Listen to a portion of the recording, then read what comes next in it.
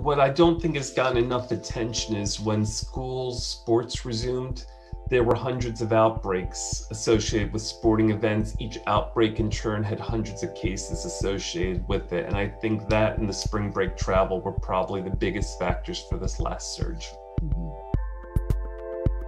The preliminary evidence so far does show that currently the circulating variant is what we know as the UK variant, or the B.1.1.7, and the current FDA-approved vaccines that we have now are showing efficacy against that particular variant. So so far that's what we know. Wonderful. So you're seeing that the vaccines that we're using are having efficacy or being successful against the variant. So far, the variant that's currently predominant in our environment right now. Now, there are other variants of concern that we know about, and certain studies have shown that they're less effective, but still they are effective still, even at a lesser capacity.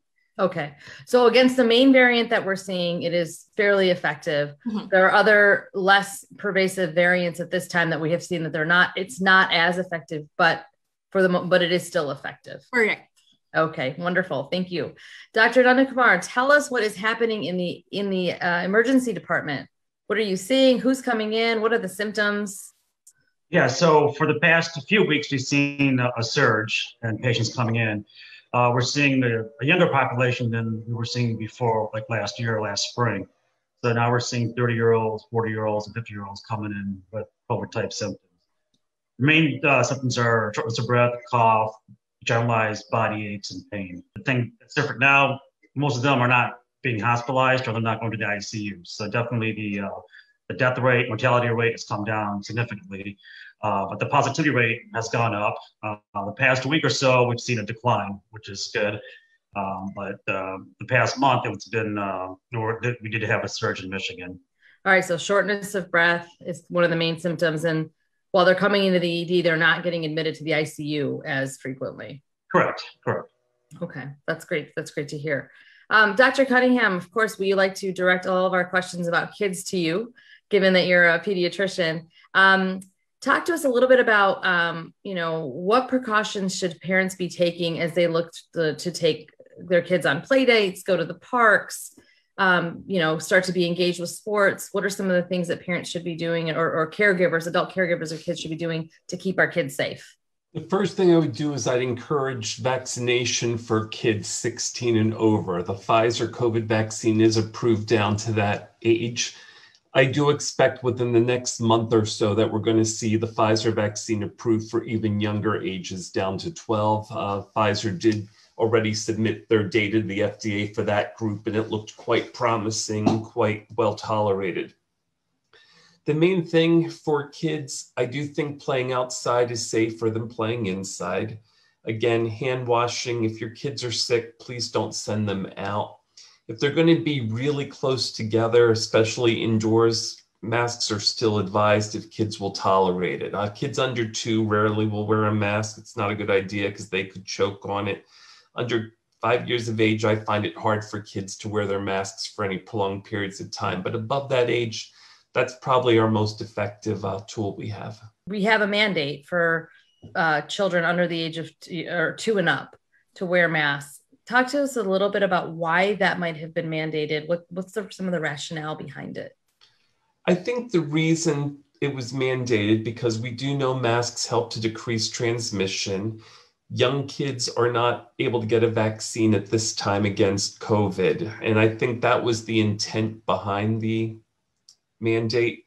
However, I think as a pediatrician, I'm not convinced it's going to be very practical to implement. Mm-hmm.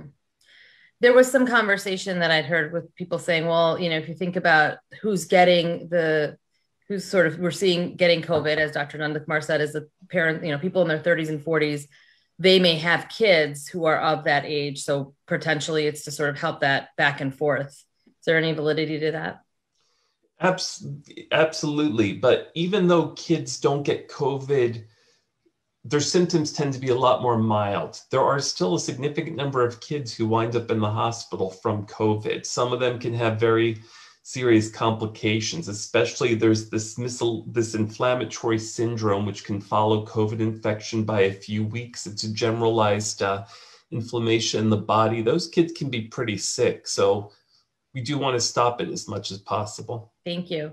Dr. Cruz, since your specialty is infectious disease, could you tell us a little bit about the virus itself?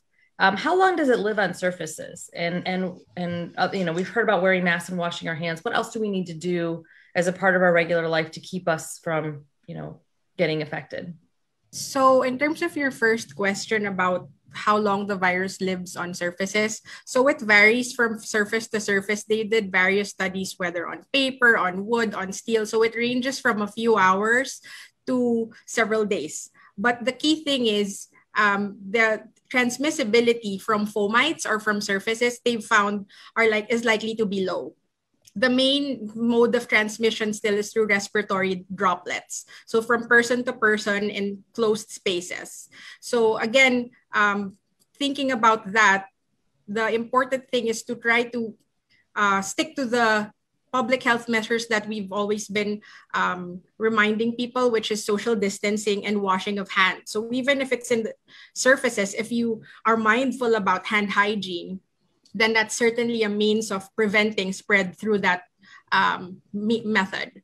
Okay, so that's very important. You're saying that it can live on surfaces and for certain surfaces up to a few days, but the likelihood of spreading it is still higher in terms of just breathing it in. Yes, and hand hygiene. Yeah, because if you have if your hand is in contact with the surface with the COVID virus, you would have to put your hand on your face. And that would be the mode by which the virus is that you get infected with the virus, but that's low as compared to the respiratory droplet transmission. Okay. So what you're telling me is that the fact that I wash my hands every 4 to 5 minutes, probably keeping me safe. Might be drying out my hands a bit, but it's keeping me safe. Okay. That's really helpful. Thank you so much. Dr. Nandakumar, as we think about the vaccines, and we've sort of heard that they have we're thinking 6 months of effectiveness. What do you think is going to happen about 6 months after we've had, most of our people vaccinated, which coincidentally is going to be right before school starts? Do we expect another surge? What are you preparing for in the ED? Well, I think it'll be similar to what happened last year. Last summer, we had a plateau, things leveled off, but then we had a surge in the fall. And now, as Dr. Cruz mentioned, there's other variants out there. And specifically the South African variant. If that comes here and becomes a problem, we're definitely going to have another surge. The summertime, people are going to be out and about. There's going to be more traveling. Kids will be in camp. So we're definitely expecting a surge to happen in the fall. And everything that I've read and looked into, probably all going to need a booster vaccine this fall. Definitely the high-risk patients, so 50 and 60-year-olds and over with other health issues will definitely need a booster. And same with all the first responders, physicians, and whatnot will most likely need a booster also. Mm-hmm. And Dr. Cunningham, is that how Henry Ford's also preparing for sort of something similar? Well, I will say we know the vaccine gives good protection for at least 6 months. The manufacturers have an ongoing study to measure antibodies in volunteers. They're looking at the 9-month data right now. So I think we're going to certainly have longer than 6 months protection. I agree with the booster doses. It's probably going to be booster doses like influenza, where every year it's tweaked a little bit to get whatever strains are currently circulating. If we can get to about 50% of our population vaccinated, we can really halt COVID. Israel had great success doing that. When they got to 50% of people having 2 doses, the number of cases dropped dramatically. As they got even higher, COVID essentially is almost gone right now from that country. So we can get there, but people need to still wear the mask, the social distancing until everyone has the vaccine, or until we have a lot more people with the vaccine. My concern is we have plenty of vaccine, far more than people who want to get vaccinated. And that just means we're going to be dealing with COVID and these little outbreaks more and more. And if we can talk a little bit more about that, and I welcome any of you to sort of answer this, and I know we've got questions from the audience as well, but, we have a section of the population who is not comfortable getting vaccinated, is not choosing to get vaccinated right now for a variety of reasons. Can we talk a little bit about why that's important and how that, as you just said, Dr. Cunningham, we're going to keep dealing with COVID. Can you explain a little bit about why? Why is that the case? Well, if enough people have been vaccinated or infected, they're protected against another infection. They'll have some protection.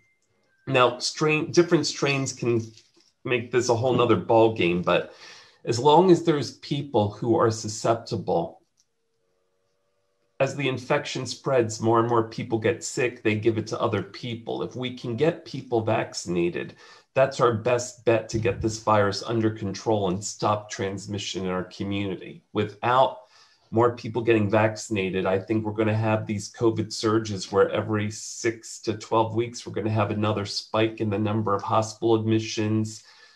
It's just going to keep going on. And that's really what concerns me the most. Our healthcare workers are tired. The amount of stress and work that they've been doing is incredible, and they really need a break. So could you talk a little bit about folks that end up getting COVID even though they've been vaccinated, and should you still get vaccinated even though you could still get COVID? I actually track the numbers of COVID patients and Henry Ford employees after vaccination. I can tell you we've had 58 employees who had COVID after both doses of the vaccine. That's roughly a 0.28% of vaccinated people. They're all very mild illnesses doing great. When I compare it to the employees who chose not to get the vaccine, if you didn't get the vaccine, their chance of getting COVID are 25 times higher than the vaccinated group. And those are the employees who are sicker, wind up in the emergency department or the hospital. CDC just came out this week and they said for the adults over 65, I believe that if you're vaccinated, decreased hospitalization rate by 94%, which is an incredible number. So no vaccine's 100%, but you're never going to get something that's going to give 100%. This vaccine is far more effective than some vaccines we use like flu. To me, it's a no-brainer that you should get this vaccine. I received it, my family has received it, and I'm just a big believer in it. You can find more at onedetroitpbs.org or subscribe to our social media channels and sign up for our One Detroit newsletter.